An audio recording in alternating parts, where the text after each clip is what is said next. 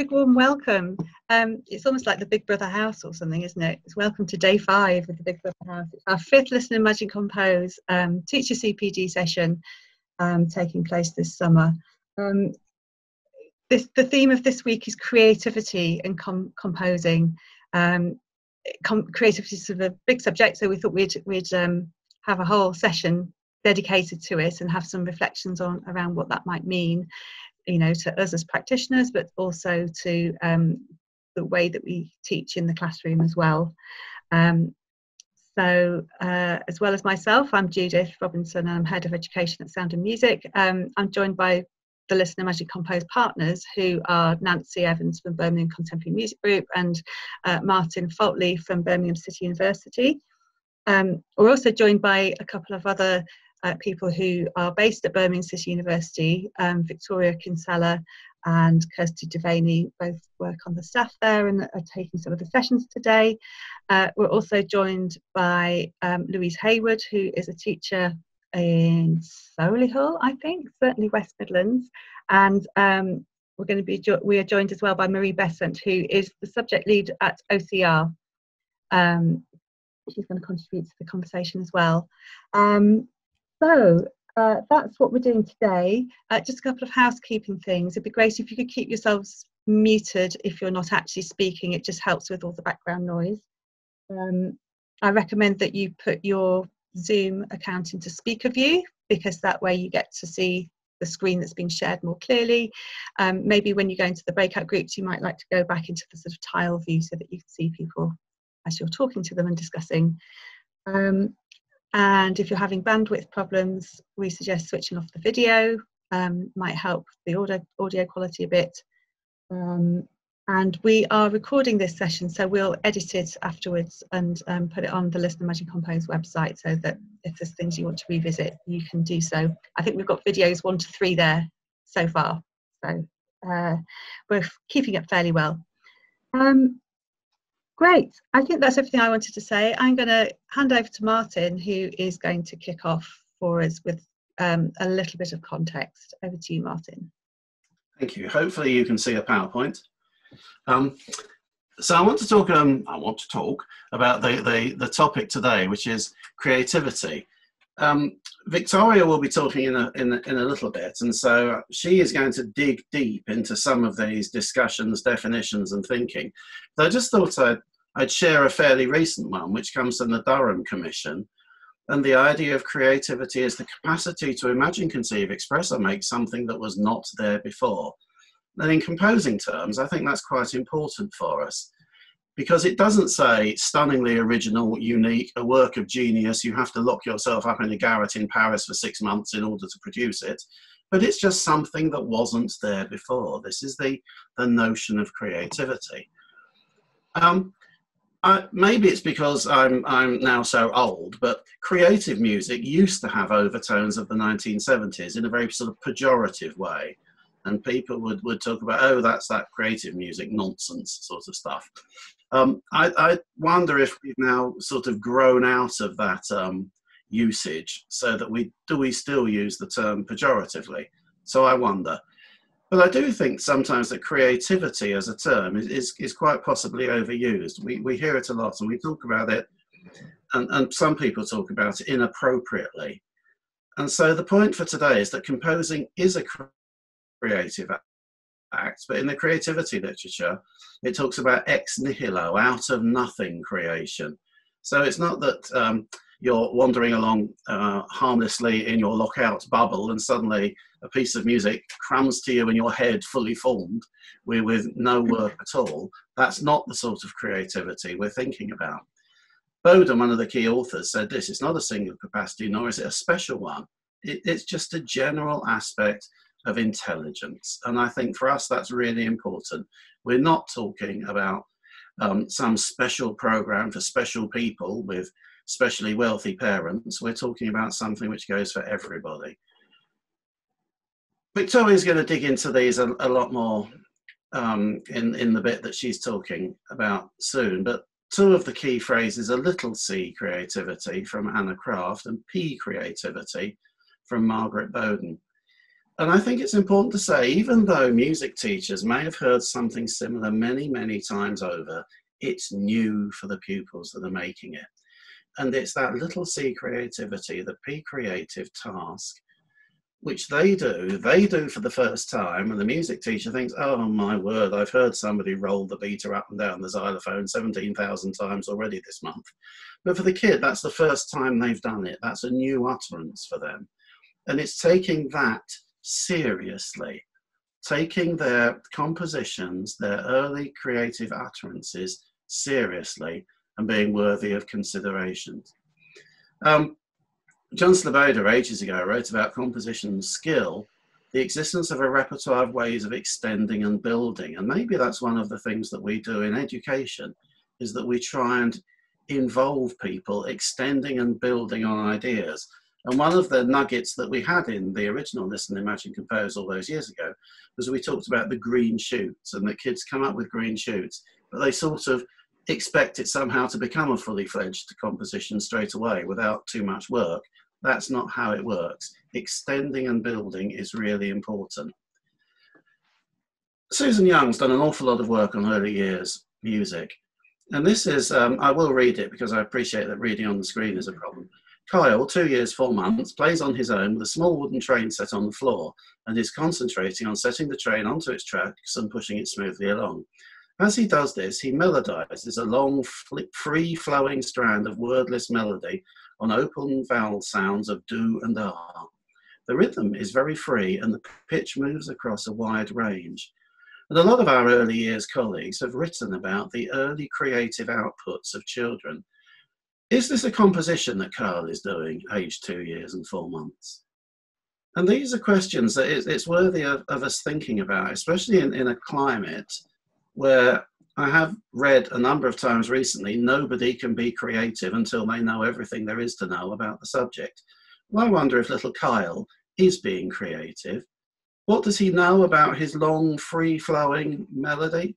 I don't know. And so I've posed this question before a couple of times in these CPD sessions, but I am wondering not how much, but how little children and young people in our schools and elsewhere need to know and be able to do before they can start composing. And if we think about little Kyle, I think that's an important place to take it from. I am troubled when I see things like this. This came from 2016-2017 research.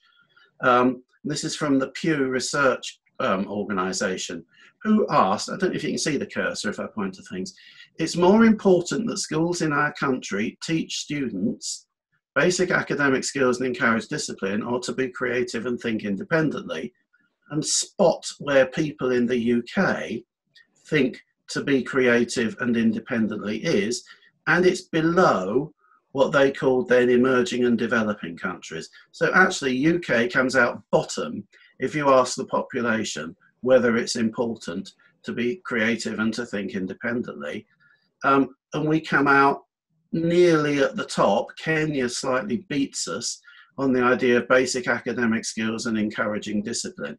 So I have worries about what's happening out there in the world.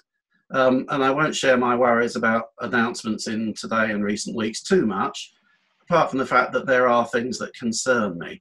So I've got some questions, which are these. So what is creativity in music education? What is creativity when composing? Is music education automatically creative? I hear from some SLTs that say, well, yes, music's on the subject. That's an automatically creative subject. It's on the curriculum. It's creative. Is creativity important in the curriculum? See news this week. Need I say more? If not, depress yourselves by looking at it. Are there people who might think creativity is not a good thing? And if you hang around on education Twitter long enough, you'll meet some of these. Are composing, listening and performing all equally creative? Are some creativities better, by which I mean valued more highly by society than others? Marie is lurking there in one of the little screens that I can see. So do examinations value creativity that we can be talking about later? And does Key Stage 3 value creativity? So those are the questions I'm going to pose. As usual, this will be available later. There's a list of references. And that was my 5 minutes, I was going to say in the sunshine, but today it's 5 minutes dodging raindrops. Thank you, Martin. Yeah, so we'll come back to those questions when we have our breakout groups later, and perhaps give some more thought to that. But to put some more sort of context to the idea of creativity and to think about our own creativity in particular, I'm going to hand over to Victoria Kinsella. Thank you, Victoria. Well, it's really great to be here today. I'm going to be talking to you about creativity, but before we delve into the session, I want us to do 2 quick exercises. So you will need to get your pen and paper ready. And the first thing that I'd like you to do is, on your piece of paper, I would like you to draw something in your room very quickly. And when I say go, you have 45 seconds. Ready, steady, go. Okay, stop. That's it. Fantastic. Perhaps you can just hold it up to your screen so we can just perhaps see. Oh, lots of coffee cups. Yeah, I'm just getting lots of there. Absolutely. Okay. Second, you could just perhaps turn your piece of paper over. The second task that we're going to do was developed by J.P. Guilford in 1967, and it's called the Alternative Uses Test. And it aims to stretch your creativity by giving you 2 minutes to think of as many uses as possible for an everyday object like a chair, a coffee mug, or a brick. Now, I'm only going to give you 1 minute because we don't have that much time today, but I would like you to brainstorm uses for a paperclip. You've got 1 minute. Okay, stop. Again, if you've got anything written down, you can hold it up to the screen. Okay, some interesting things. Something to do with something for an iPhone, holding pieces of paper together, earrings. Okay, that's really great. That's really good. Fantastic. Thank you all for partaking in that. But I wonder how that made you feel.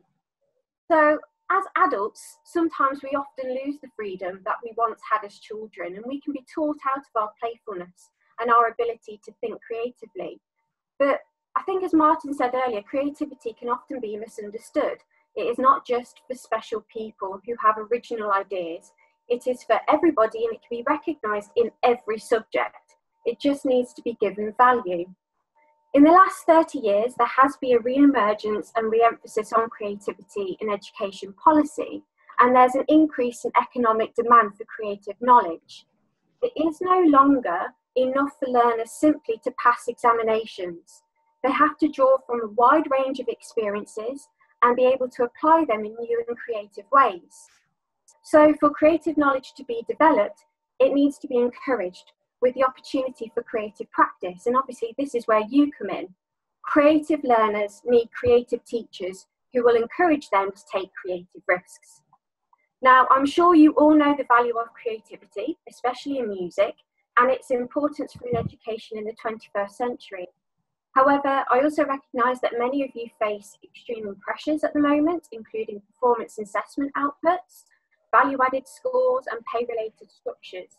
And you often have time pressures and limited amount of time for what you think might be creativity. But even the most creative of us sometimes struggle to know how to develop it and see it in action when we have all these deadlines and examinations and marking on our mind. But I don't think creativity has to be something that you see as being other. Actually, creativity is at the heart of everything that you do on a daily basis. Now, Martin mentioned earlier the Durham Commission, and the Durham Commission on Creativity in Education was published last year, and it identifies creativity as a critical element of any education system that seeks to future-proof prosperity and maximise its opportunity for all children and young people. And the report set out 10 recommendations. So they said that they wanted to have, or they suggested, a national network of creativity collaboratives, to consider the role of examinations and how scholarship and craftsmanship are recognised and rewarded in assessment frameworks, that Ofsted inspections should identify creativity within their inspection reports. It also suggested that England should participate in PISA 2021 evaluation of creative thinking tests, to develop research-informed practice, and that's where schools, for example, and university institutions should work together to try and develop research-informed practice. It also said that the education system should support young people to engage creatively and critical with digital technology, that arts and culture should be an essential part of the education for every child, no matter disabilities or special educational needs. It should be for everybody, that it should be recognised and encouraged in the early years. And I think the notion of that idea of recognised maybe has something to do with assessment within the early years, that in-school opportunities should be complemented by diverse routes to take part in creative activities outside of school, which is interesting in terms of, should it be fully in school, out of school, should we have a combination of both? And if it is for all children, then what kind of funding structures are offered to ensure that both it is in school and out of school? And finally, that young people should be better prepared for a changing world of work. And that's where creativity, they're saying, is a key part of provision at Key Stage 3 as a significant, huge impact on that. But I think what was really good about the Durham Commission and the recognition that the most disadvantaged are actually the least likely to benefit from access to a creative education as creativity and creative engagement. But they do say that, you know, creativity is essential for well-being as well, social and economic prosperity, and the personal development of all young people. Now, in the Durham Commission, as you'll have seen, they did say that England should participate in PISA 2021 and the creative thinking test. And this would be the first time that PISA would have tested creative thinking. One of the key issues facing educators from around the world is understanding the policy to practice issues underpinning creativity. And there is a growing consensus that formal education should cultivate the creativity and the creative thinking skills of students to help them succeed. But teachers and countries' ability to foster and monitor progress is limited by often a lack of a clear understanding between all countries of how some of these skills materialise at different development stages. And one reason why these competencies are not promoted in a systematic way is that education systems have rarely established a way to assess them formally. And that's where PISA have come in, and that's why they have designed a creative thinking test. However, England has decided to opt out of the creative thinking test. Ultimately, what does that signify in terms of our government's thinking about creativity and its importance within the curriculum? Now, there is still a lack of understanding of the synergy between creativity and its importance for all subjects. But kind of going back to what Martin was saying at the beginning, I think that all the arts, music, art, design, dance, drama, literature, and so forth, are all synonymous with creativity. The arts offer a specific way of knowing about and being in the world. So what does the government choice of not taking up the creativity test signify? What does this mean for creativity? How can we promote creativity during this political agenda? And obviously, with all the discussions that are going on at the moment, what will happen kind of post-COVID-19 in terms of what will the curriculum look like in school and where will creativity be? But having thought about this, state that every child should have the right to participate fully in cultural and an artistic life, and therefore our jobs are ever more important for promoting creativity and music. But how can we develop creativity in our pupils? And what does creativity even look like in music, and how can it be recognised? I want us to start thinking about our own creativity. And on your piece of paper somewhere, are sticks of creativity that you think are important. I'm going to give you 45 seconds, so very quick. Okay, I'm going to leave you that to ponder. The NACI report states that teachers cannot develop the creative abilities of their learners if their own creative abilities are suppressed. Part of developing creativity in the classroom is opening up the classroom space to become one of dialogue and diversity. Discussions around creativity have enabled researchers to distinguish between creative teaching, teaching for creativity, and creative learning. And this is all very well and good that the literature has recognised this, but how is this fostered in your classrooms? Well, according to the NACI report in 1999, creative teaching involves teachers using imaginative approaches to make learning more interesting, exciting, and effective. But not only do we need to consider approaches that make learning fun, but also the pedagogical process involved. And teaching for creativity is a way that teachers can encourage and help develop learners' own creative thinking and behaviours. A key part of this process involves making learning relevant to the learner's own interests and lives, making connections to their prior experiences, and valuing their contributions to new knowledge. All too often, we can take an instructional and quite passive approach to teaching where we prescribe knowledge. And I'm not saying that there is no place for classroom delivery of knowledge, of specific knowledge. Of course there is. But if we are going to start to develop forward thinkers, creative and active learners, we need to go beyond these pedagogies and develop that even further. We need to help facilitate learners to deal with sometimes unpleasant, uncomfortable or difficult concepts, and we need to push them out of their comfort zones and sometimes throw them a curveball. So let's take stock. If young people's creative abilities are likely to be developed in an atmosphere in which your creative abilities and interests are properly engaged too, then it's important to consider our own musical identity. So what is your favourite mode of musical creativity? And where do you feel most comfortable exempling that musical creativity? So I want you to just think about that. You don't have to write it down, but that's something to think about, especially when you then think about the pupils within your classroom. What music do they listen to? Have they experienced music at events? Do your interests align with your pupils? Or is there value in your differing or similar interests? So I'd like you to think about that as we continue on and think about creativity. Now, I've interviewed many teachers over the years on their strategies for creative teaching and teaching for creativity. And here are the most common things that I have heard from teachers.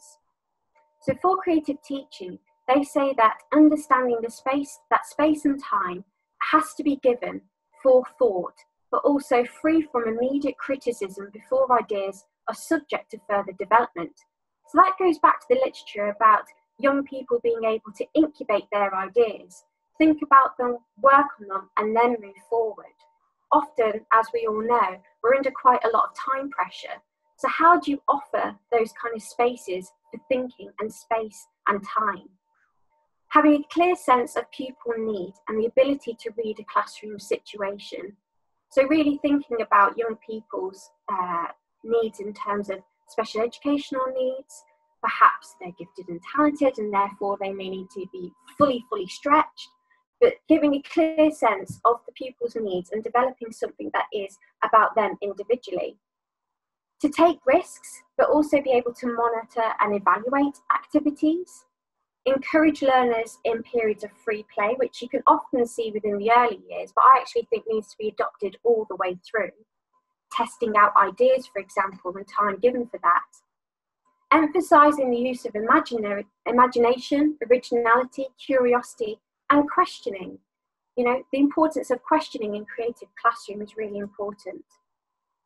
Teaching for creativity, that there should be autonomy for both the teacher and learner, a feeling of ownership for both teachers and learners, and control over the ideas that they're producing. Authenticity in their responses. So again, that goes back to giving a sense of ownership and that there is some sort of authenticity in what they're producing.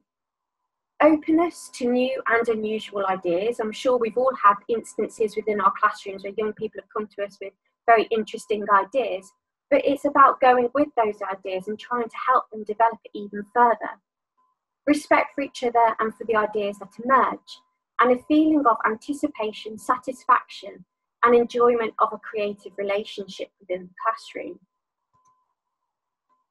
So what is creative learning? Well, Wood suggests that during creative learning, pupils have control over their own learning process and ownership of the knowledge produced, which is relevant to their concerns. This relevance leads to what we would call intrinsic motivation, excitement, enthusiasm, and ownership of knowledge. And that intrinsic motivation is really important, that they're doing it for themselves as much as anything else, such as an exam. So creative learning is about the potential to motivate and engage learners where they become independent thinkers. And now back in 2008, the QCA outlined 5 behavioural elements of creative learning, which, although that seems quite a long time ago now, I still think are really relevant today. And they say that creative learning is about asking questions, making connections, imagining what might be, exploring options, and enabling young people to reflect critically. And my question to you, and something for you to ponder, is what do these components look like in your music and teaching, learning and your classrooms? But what about the recognition of creativity? Now, Martin mentioned Margaret Burden earlier, and her book, The Creative Mind, Myths and Mechanisms, is something that I highly suggest you look at if you're interested in creativity. And in that, she tries to dispel many of the romantic myths about it. Now, she also tries to make the creative process more transparent and show how it can be taught, learned, and valued. She looked at creativity from an everyday perspective and drew a distinction between 2 forms of a creative idea, which Martin mentioned earlier. Firstly, she questioned the ability to produce novelties with the respect of the mind of an individual, and she calls this psychological creativity, P-creativity. So Bowden states that if Mary Smith combines an idea in a way she's never done before, or if she has an idea which she could not have had before, her idea is P-creative, no matter how many people have had that same idea already. This idea becomes more profound within society when it moves into a historical realm. Mary Smith's surprising idea is H-creative only if no one has had that idea before her. So this notion of P-creativity and H-creativity opens up the realms of creativity within the everyday site of learning. And in education, the concept of P-creativity holds as much precedence as that of H-creativity. Indeed, for classroom purposes, the notion of P-creativity allows us to recognise creative actions of a pupil which we as adults may have seen many times before. And this distinction is very important as it values the centrality of the learner experience. We're then led on to an important question: can creativity be assessed? And I'm sure you've all read work, Martin's work about music and assessment, and I'm not going to go into any theory on musical assessment here, and it's interesting that Marie's here and we're talking later. I really like this quote from Amabile, and she says, "We may no longer desire to do something we once enjoyed after we've been forced to do it for the sake of meeting a deadline or exam." What does this mean for creativity? That's open for discussion later, and it'll be really interesting in Marie's discussion later on to think about that. But thinking about music in particular, Bernard challenged historical notions of creativity as being linked to singular activities and this notion of a creative genius. Instead, she suggests a pluralist conception of creativities, where we move to an understanding of music and creativity in line with real-world practices. Now, she investigated the practices of 19 diverse musicians, and she argued that musical creativity is based on archaic traditional beliefs and myths about classical composers. And thus, music has promoted a Western classical narrative of practice, which marginalises other forms of musical creativity. She suggests that this creates hierarchies and misconceptions about the musical creative process. There often can be elite views of musical creativity, such as the lone composer, and the modern industry of music requires us to think beyond this and expand our vision of what creativity is to include such things as the DJ and producer, as well as jamming sessions, so that it has cultural relevance within the classroom and ultimately be more inclusive. So she's consistently advocated for the notion of musical creativities, thinking about this pluralist notion rather than a singular conception. We're not going to do it now, but again, this is another thinking point for you. Can you list the range of musical creativities present within your classrooms? What are present within your ensembles or orchestras? What about the different cultures, experiences, communication needs, or inclusion in genders are needed to think about this notion of musical creativities? So bearing this in mind and thinking about diversity, how do you set up an environment that encourages creativity? Now, I like this quote also by Bernard, where she says, "While some children prefer to work alone, others prefer to engage collaboratively, communally, collectively, technologically networked, whereupon being a group member responsible for jointly authoring a piece can be replayed across time, space, and persons." But what does a creative music classroom look like? What type of environment is afforded in your schools or educational environments? Perhaps a young person does like to work alone, and that is creative within itself. But how do you encourage them to take risks and often work in groups or produce a creative composition in groups with others? And how do you recognise that creativity individually? Now, just to kind of finish up, and that has been a kind of whirlwind introduction into creativity, so I do apologise for a lot that I've been throwing at you in terms of all the different technological kind of terms. But I really think that this kind of quote from Carl Rogers is really important when we think about how we want to develop creativity within our classrooms. And I always remind myself of this. He states, "In education, we tend to turn out conformists, stereotypes, individuals whose education is completed rather than freely creative and original thinkers." You're here today because that's not you, but new visions and outlooks of our lessons are informed by our day-to-day experiences, and they also require us to reflect on those experiences, and this enables us to call into question our practices. I think this is really important to kind of leave you on this kind of thinking and post. An effective and creative teacher is always changing what they do, and this is because they are continually learning and fostering creativity or creativities themselves. Thank you. Thank you, Victoria. That was a very whistle-stop tour of an enormous subject, but it's really nice to have it linked so closely back to music and to composing, teaching composing especially. It's really useful. Thank you. I'm going to pass straight to Kirsty Vaney, who is a composer who is also working at Birmingham City University at the moment. And Kirsty's going to reflect, it's sort of drawing on the original Listen and Magic Compose sort of model of working, where we paired up researchers with composers, with classroom teachers and their pupils. So to sort of follow that model, Kirsty's going to talk to us from the point of view as a composer and the sort of creativity that she employs. Thanks, Kirsty.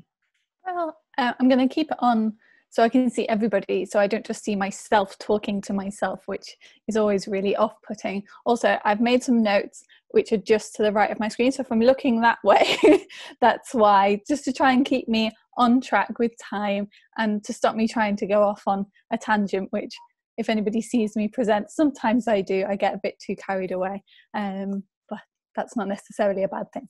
Right, so thank you so much for inviting me, Judith, to come to this session.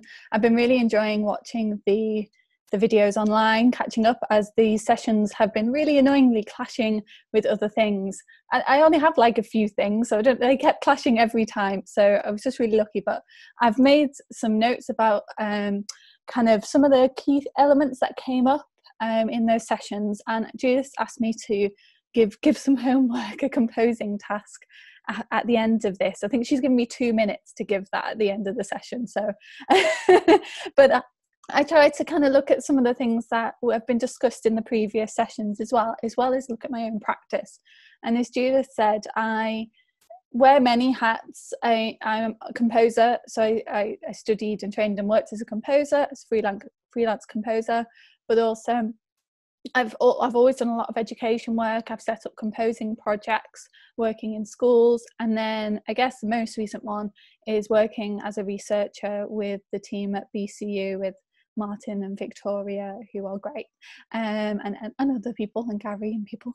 So it's been really lovely to actually go back and think about my practice as a composer and talk about that. But obviously all these things intersect and interlink, and I'm a better composer because I'm a teacher, and I'm a better teacher because I'm a researcher, and I'm a better researcher, you know, it all links in. So, but I'll try and talk about composing in my practice, I promise.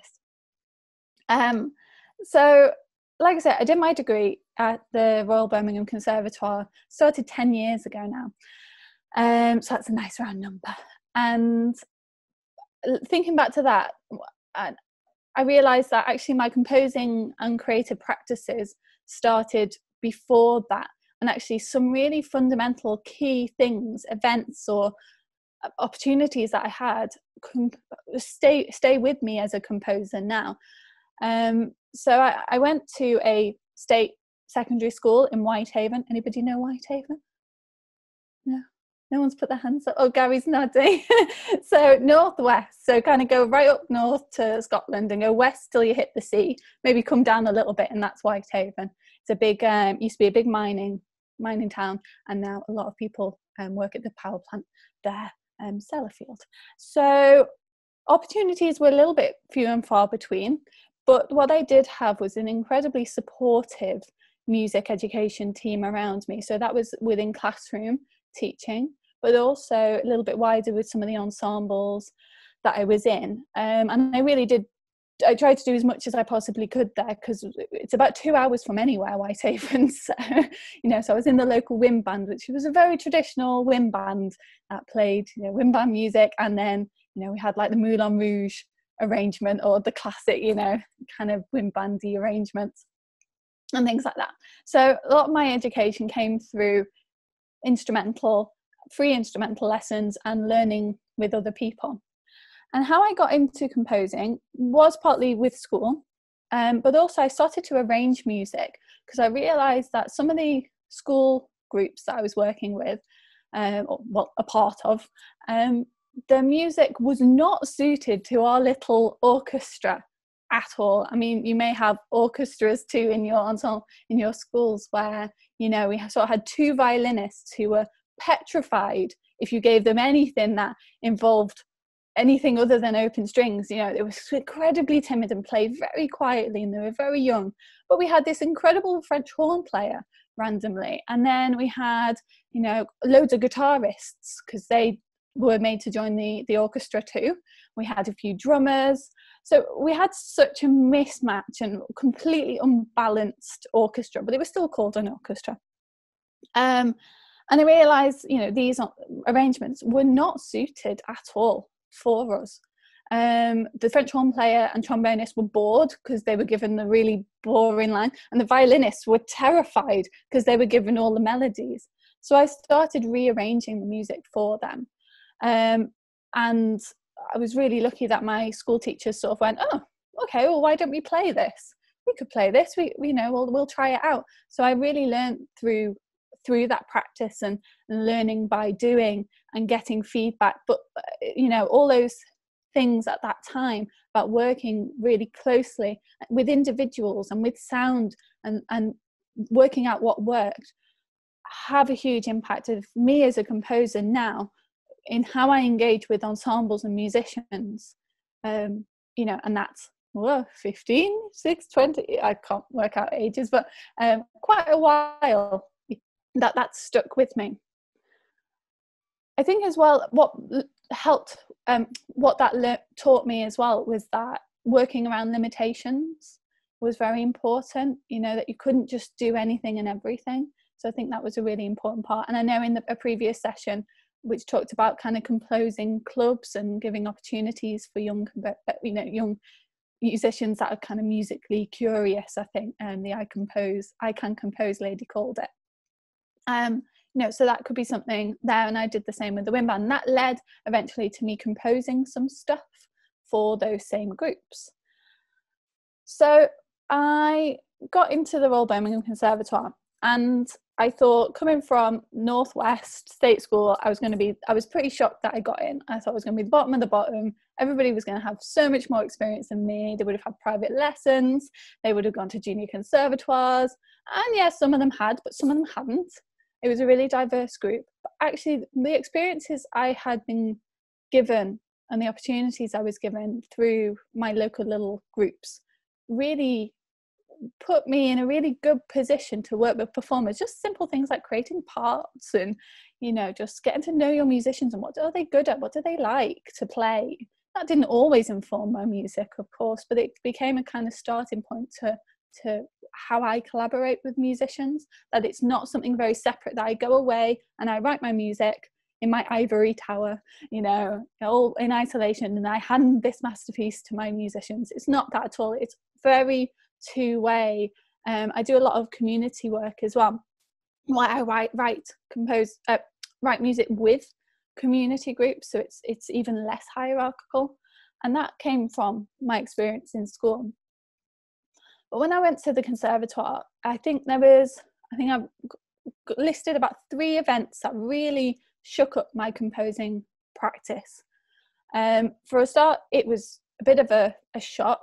The first year of uni doing composition, because you go from writing, composing every so often, it's sort of for a hobby, maybe a couple of things for school, to being required to do it every single day, pretty much, or every week, if not every day. And there wasn't actually that much support to transition that. And I work with undergrads now, and I think everybody finds that hard. But one of the big kind of changes was that I didn't have access to a keyboard or a piano very well, and I wasn't an early morning person, so I wasn't going to beat all the early morning pianists at the college and go in at like 6 o'clock. That wasn't going to happen. But I did have my flute, which was my first instrument that I learned in primary, and so I started using that as a tool, and that completely changed how I thought about composing. All of a sudden, line and shape became much more important than harmony. So also, I'm not a very good pianist at all. I know I've got my piano there, but I'm not great, but I get my pitches from it, so it's fine. And it became, I think I'd used to use the piano an awful lot because I thought I had to, because that's sort of what composers do, right? They're really good piano players and they have these big chords. But using the flute really made me realize that what's important to me is this line and shape of it. And how that changed how I compose is I started to think of harmony in terms of intervals. So intervals became really, really core part of my kind of harmonic conception. So how I layered harmonies. I might go back and make, if I've kind of created a chord because I like this interval, and then there's an interval on top and an interval on top, I might then go back and say, oh, that's a C9 chord plus whatever. I might do that, but not always. That became not as important to my practice as a composer, and that was kind of through a practical reason, or a lazy reason for not getting up early. But also I do find the piano, and if I sit at the piano, I find it really, really restricting, because it's like, you got the white notes and the black notes, and that's it.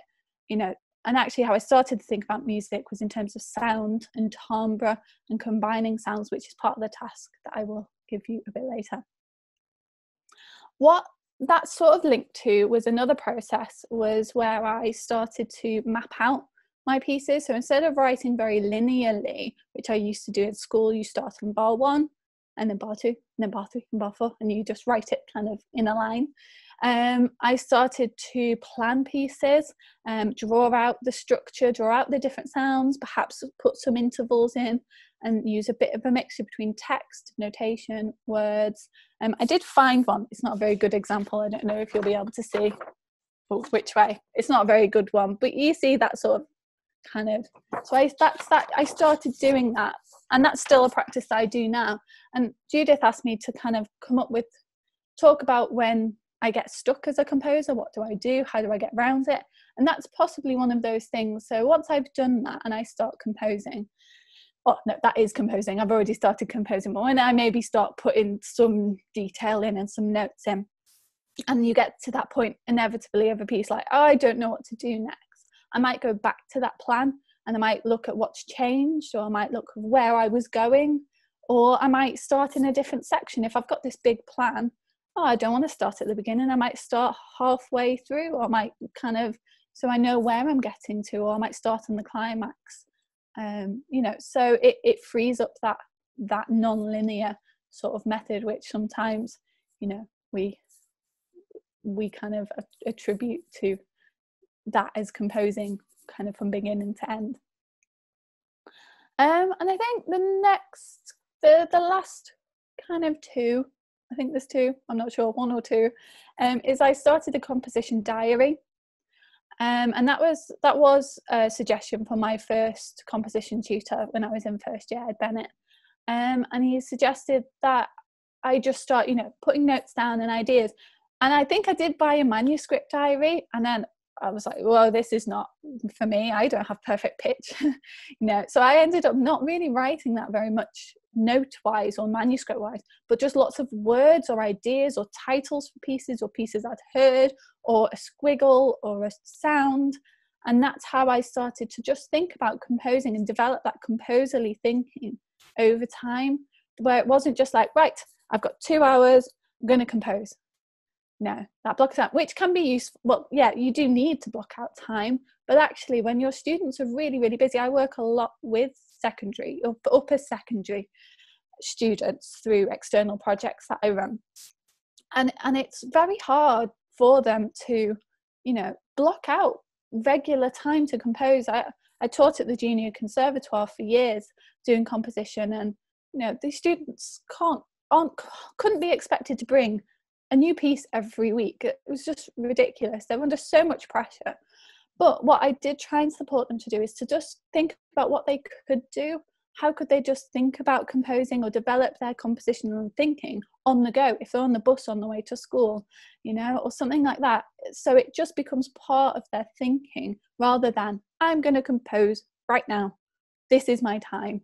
But to develop them as composers. And with that as well, when I was working with the Junior Conservatoire,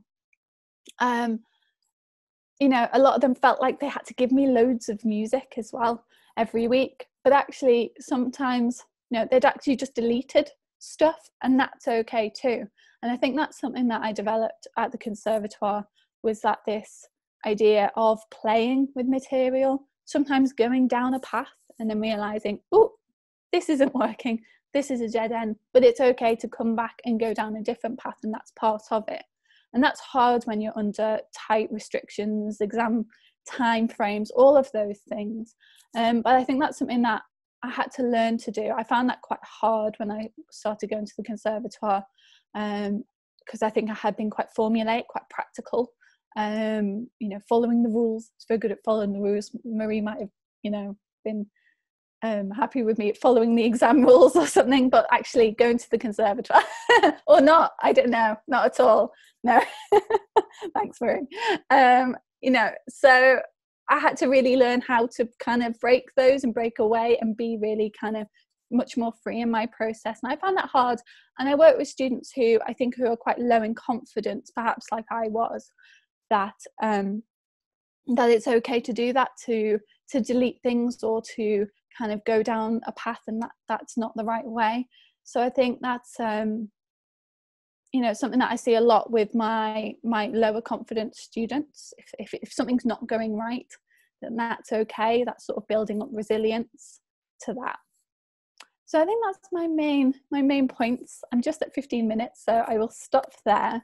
But I just want to say, I think all those early experiences and some things that happened by accident, that my teacher, you know, saw this arrangement and said, oh, let's play it, and took a risk and just said, let's try it out tonight. Let's print the music and do it. And I was, what?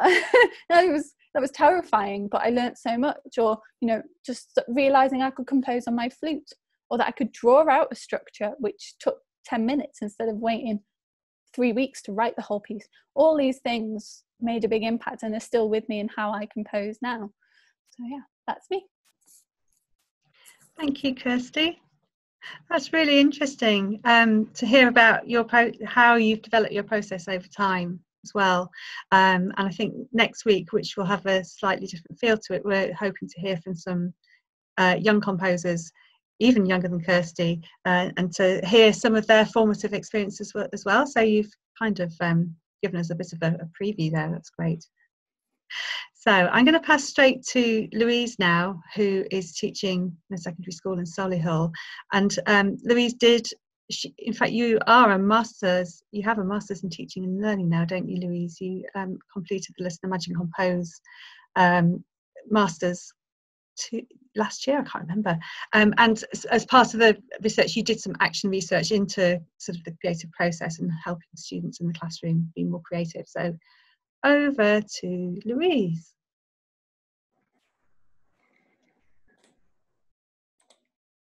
Thank you. Hopefully you can all see my PowerPoint presentation. So it's really great to be invited today and to speak to you all. And Judith gave me the title of Helping Students Understand the Creative Process. And I think that's important because I think we can all associate with the fear of that blank piece of paper, whether it's a manuscript or that open document that we've got to do, or maybe for our students when they open the exam paper and just see all those blank lines that they have to fill. And so one of the questions I've been thinking about for today is, do we teach process when we teach composition? And I'll explain what I mean by that. So I think we're really excellent as music teachers at teaching the music theory and how we would go about creating a composition. So I imagine you've all got lessons where you talk about chord progressions, and then maybe how we write a melody over a chord progression, how you'd write a drum line. And that's excellent and important. I wonder how much emphasis we put on the actual process of getting a piece from start to finish. So the planning of it, the editing, the evaluation. And I think other subjects are much better at doing that. So for example, English, they will go into the exam, they'll read their question and they know they have to plan, then write an intro with a certain structure. And although they've been taught all the knowledge and techniques to get the best answer, they've been taught a process of how to write this essay. And I wonder if we're as good as maybe those subjects in music. I think there might be two reasons that maybe we're not, firstly, we don't have as much time in our curriculum as English, and I always feel the strain of trying to get everything covered for the GCSE exam in my limited curriculum. And I think the other reason that we wouldn't necessarily teach a process is because each creative individual is different. And even one composer would approach a composition in different ways. I think about my compositions, and sometimes I've just written a piece in one go because I've just had inspiration and it's just done. Sometimes I'll write a little bit and I won't come back to it for a couple of months. And sometimes at university, you had like a week to write a piece, and it was really theoretical to get it done. And I think maybe that's why we don't teach the process. But today, I'm hoping you'll see the benefits of why we should. So I thought we'd begin and look at some theories about what the creative process is. And so I'll start with Sloboda. He thinks that there are two stages in composition. So the first one he calls inspiration, and this is where you get the initial idea or the initial theme, and he talks about it coming in consciousness. And then the second stage is the execution, so where you deliberately develop it, extend it, and transform it. So that's one theory. Wallace, in The Art of Thought, he thinks that there's four. So there's the preparation, which is where you research the problem or maybe plan out how you're going to proceed with your creativity. he then talks about this incubation period, which is when, which we all probably do without realising, when you just leave it and you don't do anything, but the ideas are playing in your mind when you're not working. So often you'll hear people say, oh, I'll stop doing that, I'll come back to it tomorrow and I hope I'll get a fresh idea. And that's because the fresh ideas come through that period of incubation. Then he talks about illumination, which is the eureka experience where you know what you're going to do, and then the verification, which is the refining and adapting, getting it into the finished product. As Judith said, a year ago, I wrote my master's dissertation on the creative process, and I looked at how students' creativity progressed in secondary school in composition, but I looked really closely at what else was developing at the same time as their creativity, and I came up with this model, and I came to the conclusion that there were 3 things that were being developed during their time in secondary school. So obviously, there's the music theory and the knowledge that should hopefully develop through being taught, and that was in the blue side. And then alongside that, you've got the psychology of children just growing up, and their hormones and how they see the world, and so that's in the pink. And then what I also noticed through my research was how children approach a task and their process of completing a task changed as they got older. We don't have time to look at all of this today, so I've just been asked to talk about process, so we're just going to look at the yellow, which you can see. So the research that I did was that I took a group from each year group, and I was the worst teacher in the world. I just put them in a room and said, here's a picture of a car chase.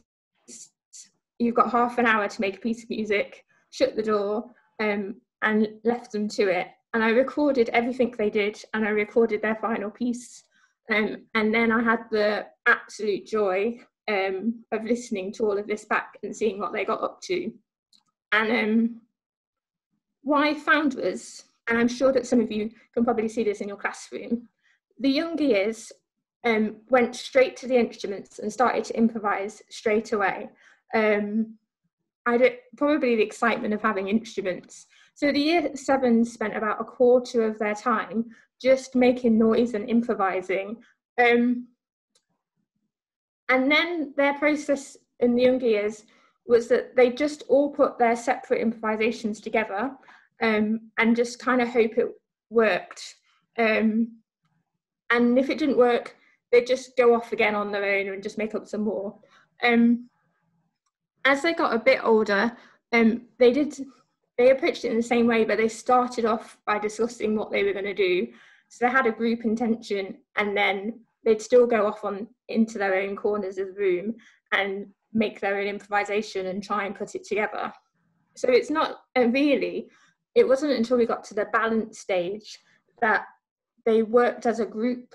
So they made their own improvisations, but they were willing to compromise. So the guitarist played what they came up with, and the drummer said, oh, that's good, but it didn't really fit with what I thought, but I can change what I'm going to do, because there may be more emphasis on getting a quality piece than having their own work shown.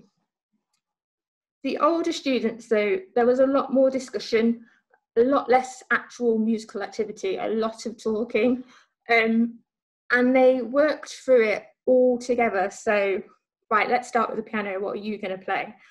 I think you should do this. Can you try this? Okay, that's fine. Let's move to the next instrument, the guitar. Great. What are you going to do? Right, does that fit with that? Wonderful. Loads of discussion, and all collectively, lots of consultation. I wonder if that's because that's how I taught them composition, or they'd been doing composition in their coursework, but that's how they went.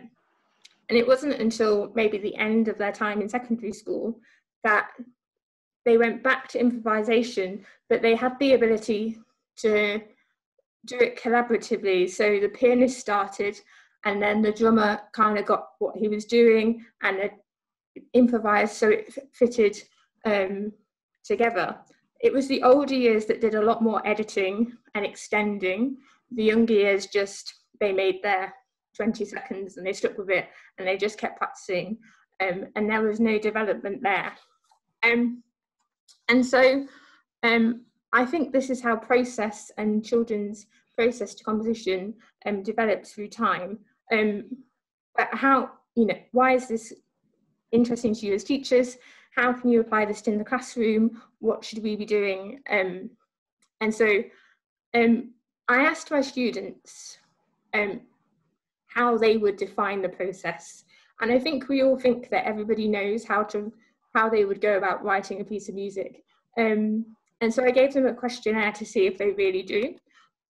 So this was one of the questions in the questionnaire, and you're welcome to do the question right now. So I gave them what I think are 7 things that you would do as part of the composition process. So at some point, you're going to extend your piece. So maybe add another section or an idea, or add dynamics and articulation.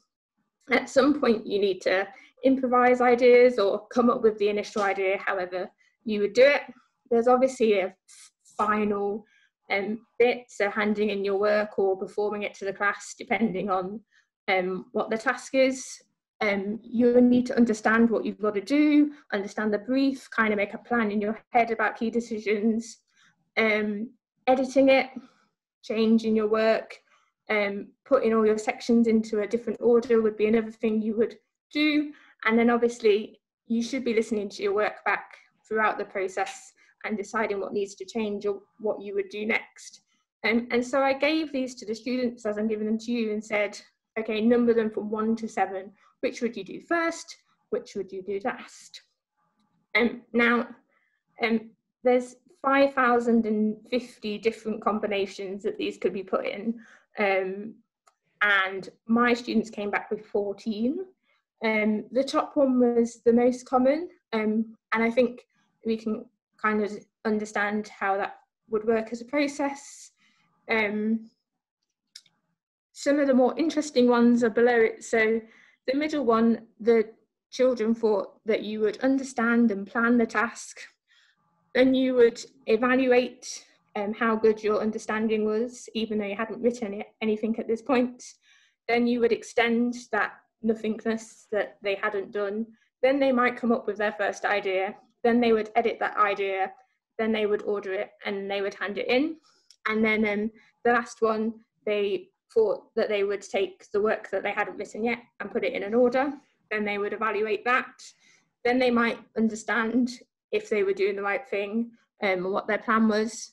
Then they would edit, even though at this point they'd still not come up with an idea. Then they would come up with an idea, then they would extend it, and then they would hand it in. And so I think what I got from my questionnaire is that the children really didn't understand the process. 76% of them did put the understand plan as the first thing they do, and around 90% put final performance. You'd think the word final would have maybe given them a hint. Some thought that the improvising would be the last thing you would do, and some evaluate, which I can maybe understand because of their other subjects. So what have I done in my own classroom? So I now give the children this process, which is obviously up for debate and different composers would disagree, but this is the process that I give them. So with my Key Stage 4, I put it on the board for them to just refer to throughout the lesson.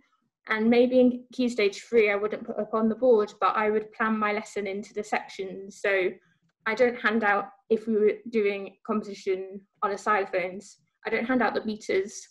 I make them talk about it first, and then we hand out the meters, and then we might stop and say, right, play what you've got so far. What do you think about it? Make some changes. So I structure it that way. So I've found doing this that the students are a lot more productive when they use the model, and more work was completed in the lessons. A lot of my students don't have composition experience, or they don't do it at home. and definitely have low confidence and are really slow. But this definitely has helped. They were more confident and they'll put stuff on the score. I think before they thought as soon as it goes on the score, it's got to stay and they can't delete it. Whereas this gave them the confidence that it might be edited, it might be moved, and that's okay. It's not permanent once it's been put on the computer. They're a lot more independent. They don't ask for help as much. I think that's because they can just look at the process rather than me coming over, listening to it, saying, that's really good, you should add a bit more now, or they go, Miss, it doesn't sound very good, what should I do? They know that they have to edit it, or they know that they should listen to it back. And also they're just able to talk about that process and where they are and what they're doing a lot better, which is important at Key Stage 4, because my exam board have to write a log, and they were able to do that much more effectively because they knew what they were doing and what stages they were at. If you aren't convinced, the students have said, it helps me understand the terms and techniques I could use better, such as realising I should edit my work while making more additions to it. It helped me plot my work and extend my work. It gives me a clear order on what to do and doesn't leave me clueless. And so I've really seen the benefits of teaching the process and incorporating it in my lessons. And on Monday, I've got the exciting job of being grilled by the head teacher about my new curriculum. And obviously she's going to ask questions like, why should music even be in the curriculum? And one of the questions she's going to ask is, how do I know my curriculum is successful? And one of my aims is that I develop independent musicians, and I want my students to be able to do music and carry on with their music beyond the 5 years that they're with me. And independent learners, independent composers need to be able to manage their time, and they need to know their structure. And so if I don't teach it to them, how will they know? And that's why I just think this is all really important. So thank you for your time and thank you for inviting me. Thank you, Louise. That's really interesting. That's great. Okay, so I'm conscious of the time. We're going to take a very short break. So if anybody wants to go and make a cup of tea or go to the loo or anything like that, now is your chance. And we're going to take a break until 20 past. And in that time, I'm going to play a very short music track. Some people, if you were here last week, you remember that Jackie Waldock, who is an improviser and vibes player, she set a creative task, which was to have a go at improvising. It was intended for the people in the Zoom call, and I invited people to have a go at the improvisation task and to send in a video or a sound file of themselves.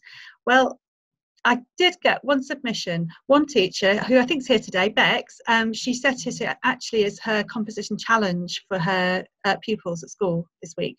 So we've got a really fantastic soundtrack from a Year 9 pupil who has taken up Jackie's challenge, and I'm going to play it now.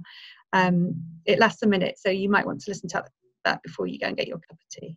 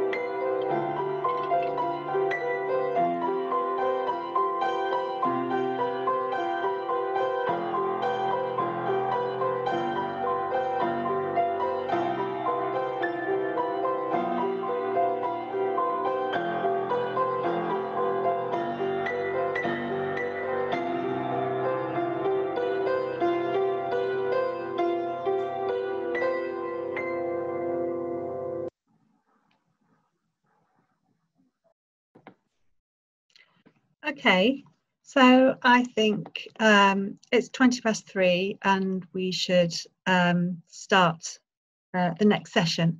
So I've got great pleasure in inviting Marie Besant from OCR to talk to us next about creativity and exam boards. Can I hand over to you, Marie? Absolutely. I'm hoping that means that everybody just gets to see me. I don't have a screen to share. I'm just going to make sure I can't also... I am going to look at myself like Kirsty didn't want to, because otherwise I have no idea what my face is doing and it can be really quite embarrassing. So for those of you that don't know me, I'm Marie. I'm the actually lead subject advisor at OCR, and I've been looking after music since 2014. I actually look after the entire performing arts suite of qualifications, so music and drama and our vocational performing arts, and I also look after all of the other subject advisors as well. So I'm quite busy at the moment. This summer's been absolutely nuts for us, as I'm sure you can imagine. Ofqual have just published their consultation on what they think they might do for 2021. So please respond to that, because the only way we'll get any sensible changes for 2021 is if people actually respond and Ofqual agree to go with the proposals that we got to put forward. Anyway, so I was invited to speak, and I will try to be efficiently within my time to talk about the fact that teachers say that pupils are marked down if they produce something creative for exam boards. Discuss. Now, Judith knows I like these meaty, argumentative type talks, and I really, really do. But I'm going to start with a couple of reflections, because I like to emulate the great Fortley, who is also here. So my first reflection that I'd like to start with is that we are really lucky to be a subject that gets a lot of freedom. All subjects at school have got prescribed topics, prescribed practitioners, prescribed techniques that we must learn. And most of the other subjects are assessed in a linear fashion with an exam paper at the end of the course. So we need to absolutely not lose sight that no matter what the restrictions are when it comes to assessment, that we have got a deal of freedom, and our national curriculum and our subject content for GCSE and A-level music is really quite flexible and allows a lot of room for movement and creativity, which is my second reflection, which happily ties really nicely into Victoria's presentation. So creativity is not limited to the creative subjects. And I've actually got a real problem with creative subjects as a moniker, because, you know, maths can be creative. I wish it had been. I might have understood it had my maths teacher approached it in a creative way at school. Same for physics and chemistry and anything like that that's academic. You know, product of a grammar school, academic was academia, and anything creative was, you know, shoved to the side. So those are the two reflections that I just wanted to open up with before I go on to the sort of contentious topic of exam boards crushing creativity, which in a way we do. I'm aware that I'm being recorded and that I represent an entire exam board right now. I was part of, as Kirsty knows, Kirsty met up with me really early on in the days of writing the new specifications and really dug into what the assessment objectives were. I was unable to take a lot of, well, I spoke to a professional composer who's doing a PhD actually, and she told me, you know, was able to take a lot of that conversation back when we were talking to Ofqual about what the subject content and the assessment objectives and those weightings should look like. So really, composing is broadly a third of our GCSE and A-level content, because it's performing, composing and appraising. Within those, we've got further strands of things that we have to look at that we're assessing. But importantly, we're supposed to, even though we're not allowed to assess it in an integrated fashion, this is why I have to watch my face, it doesn't get all year 9 attitude all over it. We're not allowed to assess it in an integrated fashion. We have to assess performing, composing and listening and appraising as separate entities, the wisdom of the assessment specialists at Ofqual and the DFE. That doesn't mean we shouldn't teach it in an integrated way, and that's where the creativity can really thrive there, because if you're integrating, you're listening and you're performing, your composing grows out of the listening that you're doing, and the performing that you're doing, those is giving you those skills. We also strive at OCR, and I know that a couple of the other exam boards, we were all on a very similar page, and we were writing our marking criteria for that composing criteria to be really quite holistic. So it needed to be applied to whatever style of composing we were getting from these students. And it's worth remembering here that at GCSE, the exam boards are not the assessors. I know there's a lot of moderator bashing goes on the exam boards. There was a thread that I had to put my iPad down and walk away from in order to not wade into a Facebook argument the other day when somebody said, oh, moderation's wildly inaccurate. Oh, it's all the moderator's fault when things get moved down. Maybe. Again, I'm just going to leave that one there. But this marking criteria has got to absolutely fit whatever the style of composition that we've got. And I know that at OCR we do see a great deal of different styles and types of composing. Going back to something again from Victoria's that sparked something that I was going to say anyway, about it's not just about the classical rules, it's about relevance to the students that are in your classroom. There's more than one style of music, but we actually shouldn't be placing a value judgment on any of it, I don't think. And again, that's something that I know OCR's specifications strive to encourage. It's not about classical is better than jazz, is better than the blues, is better than being a DJ, is better than grime. It's all valuable, it's all music. And the theory that Louise was talking about can be absolutely applied to all of those musics. Music is music is music. The theory applies to all of them, and we can teach them. There is a place to sit them down and talk to them with a piece of paper about this is how Bach harmony works, or this is a cadence and this is a chord progression, but it's about making it all be part of the music. A little bit more background for you. So assessment, unfortunately, I learned, having come out of the classroom, having been the head of music for ages, thrown into the deep end of working at an exam board and having to design assessment and being in charge of that criteria. Obviously, thankfully, there's a group of 36 other experts that helped with the OCR specifications, but assessment has got to draw a line and make a judgment. This causes a massive issue, and I've written under my notes here, rules, Kirsty. Because the rules are there. We do need to know about them, but I would always encourage students to break them, to see how far they bend before they break. You need to have an understanding of how other musics work as a springboard for your own creativity. Music creativity doesn't start from nothing, I don't think. Happy to be argued with. Also, the process thing. Oh, no, I was agreeing with you, Kirsty. No, don't be sorry. Gave me more to say, like anybody ever needs to do that. Also, the process versus the end product. Again, this was really nicely something that Louise said, is something that I was going to say as well. Again, at the exam boards, we were given the requirement that we were only allowed to assess the end product of the composing. We put forward in our first specification rounds of submissions to Ofqual having a composing log, and we were told we weren't allowed one. So the exam board that got that through, the loophole is it doesn't somehow be assessed as part of the composing, but they were absolutely adamant that the process of composing cannot be validly and reliably assessed. They said the entire opposite thing for drama and devising your own piece of theatre. However, there's actually more assessment weighting given to the process in drama, when there is absolutely zero given to the process in music. But that, again, picking up that creativity thing, at an exam board, we would never tell you not to teach the process. The process is the creativity. So I suppose what I'm really saying here is that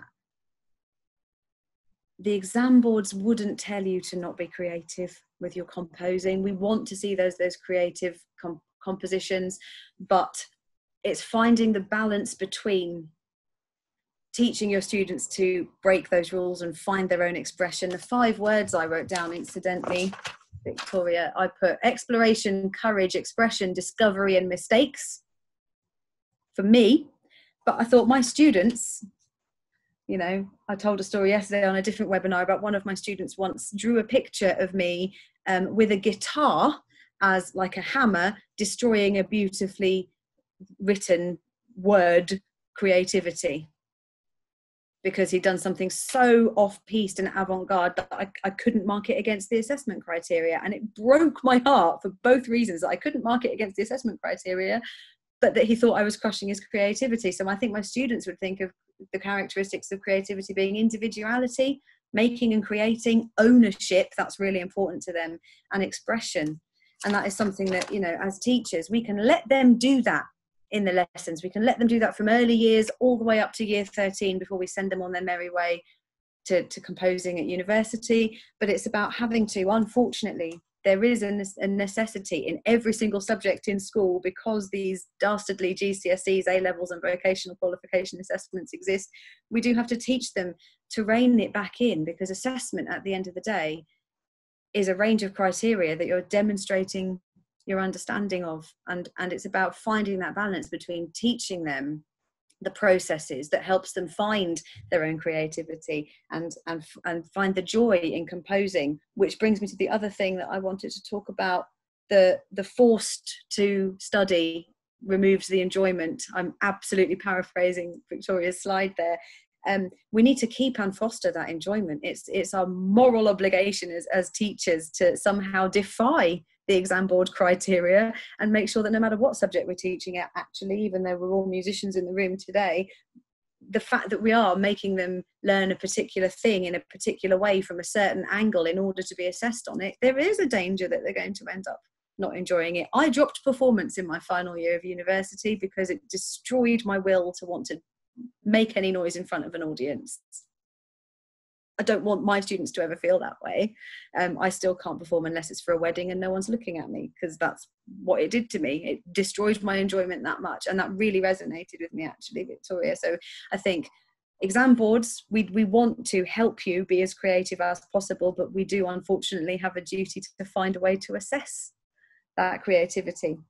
So I think as an exam board, I'm chucking it back at the teachers and saying, know what the criteria are, and find a line, find that balance to be struck between fostering that enjoyment and that creativity and letting them write all over the walls, for want of a better analogy, and then reining it back in. What can we take from your work that demonstrates your ability to cross off this exam board criteria that we all, including from within the exam board, do want to rebel against a little.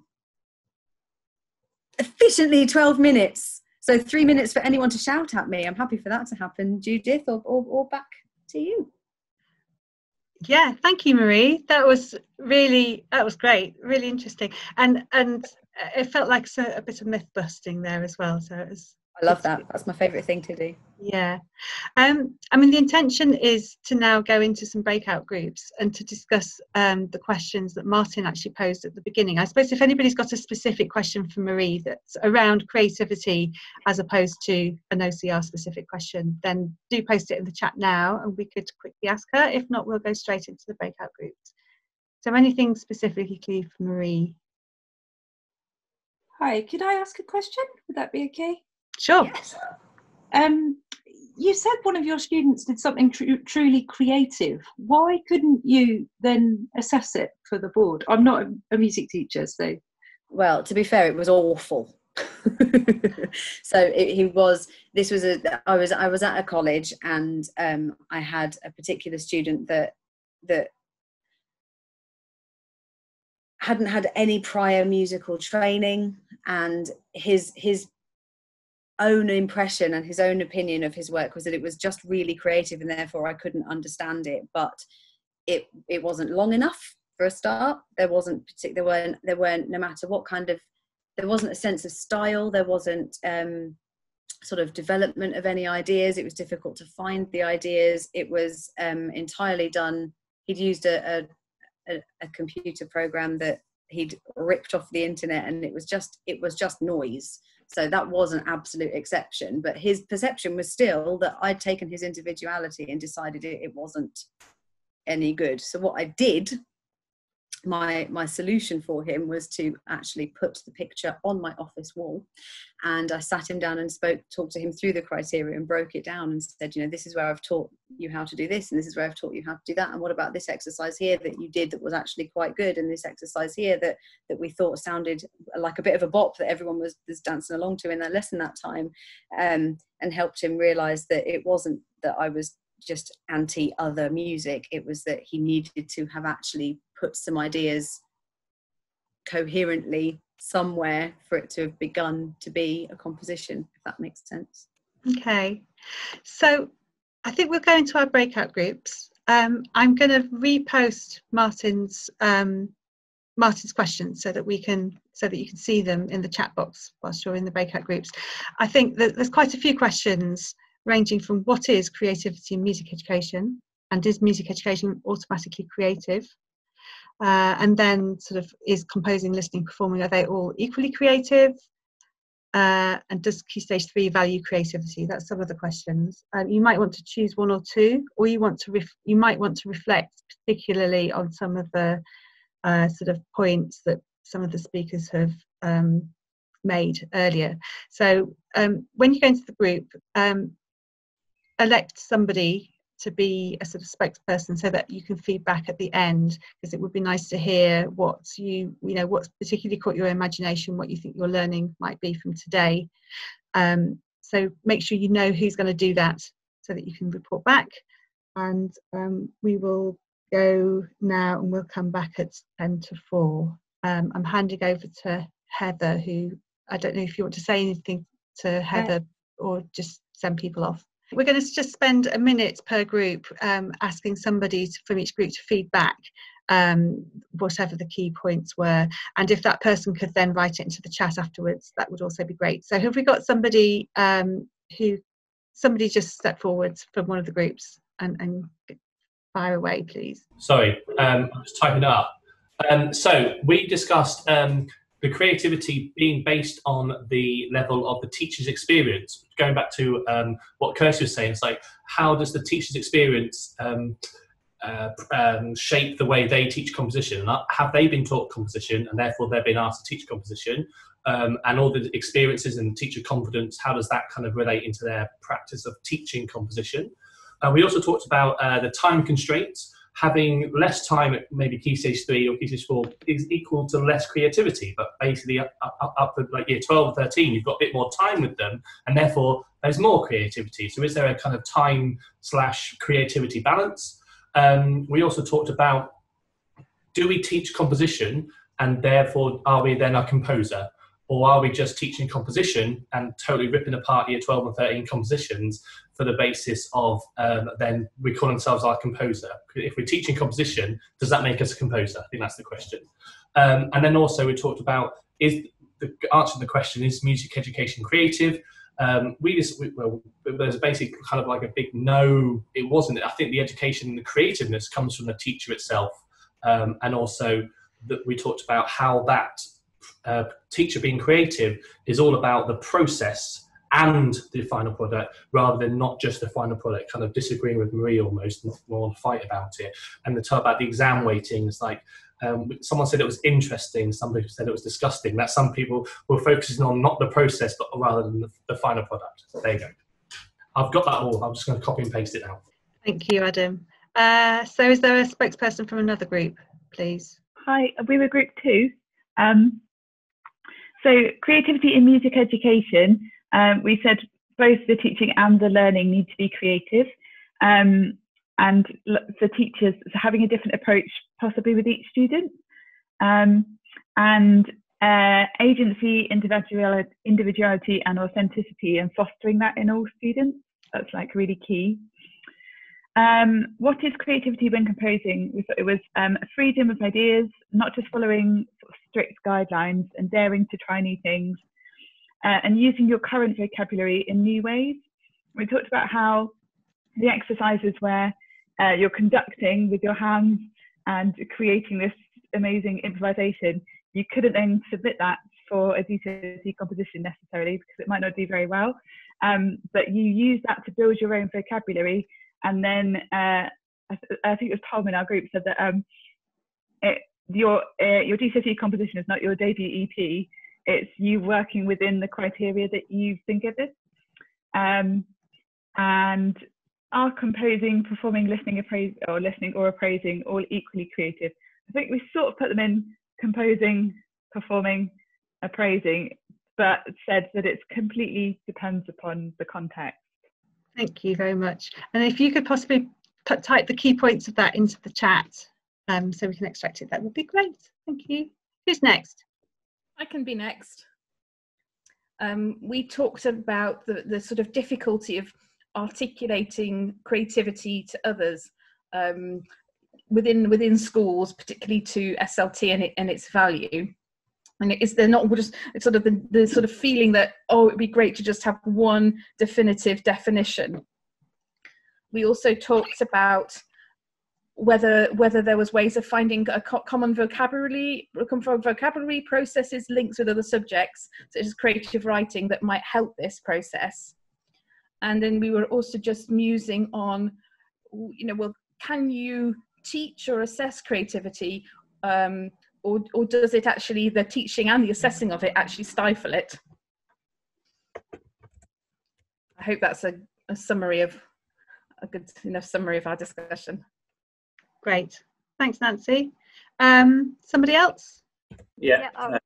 So group 5, we were talking about pupils not wanting to take risks and wanting to make sure they're getting things right rather than being experimental, and that also can be created by the teacher in the fact that we sometimes work to 6-week-long units or topics that fit a certain amount of time, and therefore each lesson is a process that then builds towards a assessment criteria that we've decided is a sort of easy way of assessing what level the pupil is working at. But rather than just giving them the freedom to go out and create something that we can then work out afterwards how good it is, rather than trying to fit what we want them to do. In terms of listening being as important, we said that actually listening can be a creative thing because you can imagine and see pictures within music and spot things going on there. And in terms of the exam boards, sometimes it can be quite a prescriptive thing, working towards making sure you've ticked all of the right boxes. Great, thank you very much. There's one person to go. Yep, finally, group 4. Okay, so we started off talking about our own creative experiences and how we sort of we try to foster creativity or creative activities we've sort of done in the classroom. And they kind of, there's some varied things. We talked about exploration and having non-musical starting points, and hang on, let me just look at my notes.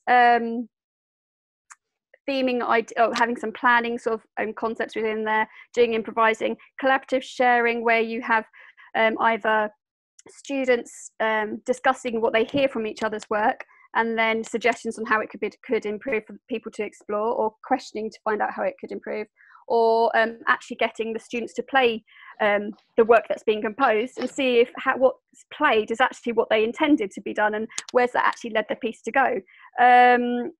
And then we talked about the sort of how does Key Stage 3 sort of value creativity, because overall in schools generally at the moment creativity is not favoured. In fact, I was saying literally this week we've had a whole thing about no fun, no creativity, no exploration, no, it's like, no, it has to be this and this, and I'm like, that's not quite the arts. But it's all very dependent on your curriculum or your teacher, we were saying. So it's very easy, especially sort of 10 years ago when there's a big focus on genre and topics, to be very much play a piece, do a pastiche work, rather than explore and experiment and develop and move beyond the boundaries. So it completely depends on the delivery, really. Thank you, Ruth. And I can see you're in your classroom, aren't you? You're in school. Great. Okay, so we've got 5 minutes left to wrap up, and also to set a creative task for next week.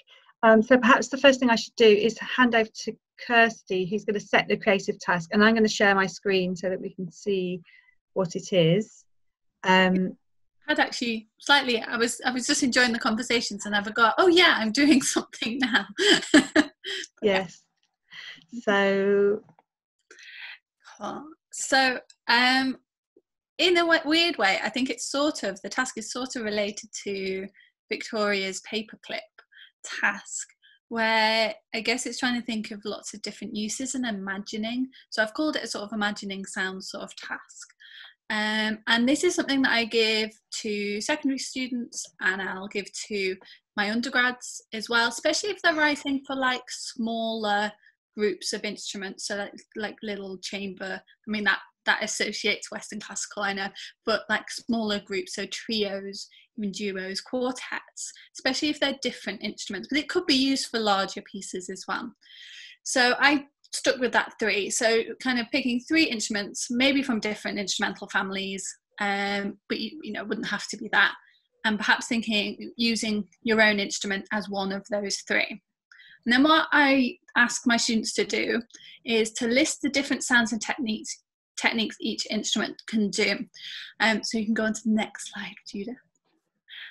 Help. Oh, there we are. I've got an example here. So, you know, this could be through exploration. Something I did with a project called the Young Composers Project that I run in Birmingham Conservatoire is we were doing about strings. So I went and raided the cupboards, I asked, and apparently there's loads of old string instruments. Most of them were sort of broken or only had a few strings or whatever. But I went and raided them and then gave groups in threes violins to try and play and just experiment and come up with any sounds that they could make. They came up with crazy things, putting paper in between things. It was a great session to get that practical.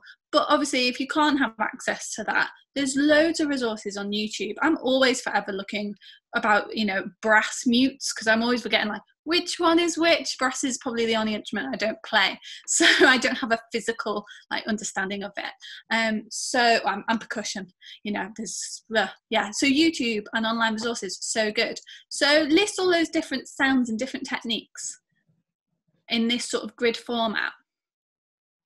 And then there's different things you can do. So you don't have to do all of these, but something that I started with and something that I really love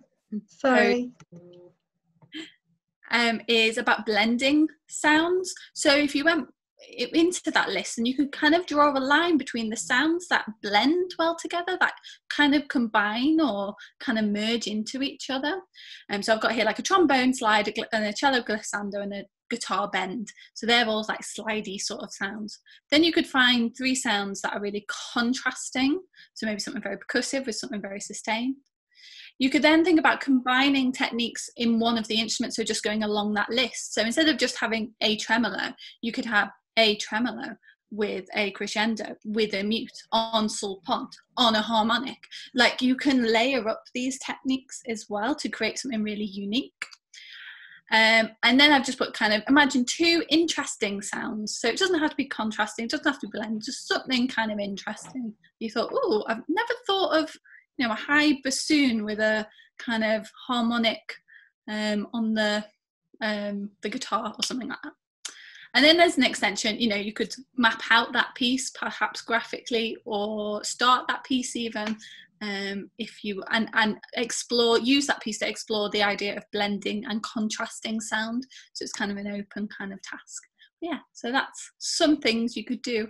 Thank you, Kirsty. So I think that that's something, if you want to have a go at that, either for yourself to sort of test your own, you know, ways of generating, composing in a sort of different creative approach, or you could try it with some pupils. If you have anything, I guess it's a sort of, if you produce, or if somebody produces a graphic score or a notated score, and if you get it to be before the end of Wednesday next week, then I could happily compile something and we can sort of put it up on the screen during the interlude that we have in the final session next week. It'd be really lovely to see anything that results from that. And we'll put that task on the website anyway, so that it's there as a sort of resource. Oh, here's a practical activity I can do with whichever group you want to use it with. Thank you, Kirsty. So it remains me just to say thank you for coming today, and thank you to the contributors. It's been really interesting. Again, we'll put all the presentations and the video of this session up on the Liston Magic Compose website, and I will send out a follow-up email probably tomorrow with some of the links and things like that as well. Next week's a little bit different. We're going to spend some time together as a group. I think one of the amazing things that we've done is really think about how to support young composers over this is our 5th week now. We've really thought about how to support young composers in the classroom, sort of in schools outside of that context. How do we support within instrumental learning context? We've been thinking about creativity today, and we feel that there's a real need to come together as practitioners and as people who support young composers to sort of provide more of a network and a support network for them, because unlike instrumentalists, they don't really have that out there. The opportunities aren't so well mapped out. You know, just hearing Kirsty's story about, you know, she had a supportive teacher at school and she had these opportunities, and how can we make sure that everybody has those kinds of opportunities and that everybody can flower and flourish and be creative in that way. So we want to sort of turn our minds to the future like that next week. That's kind of all I'm going to say. Don't want to give out any spoilers. So looking forward to doing that next week, same time, same place. And I think that's it. Thank you very much, everybody. See you soon.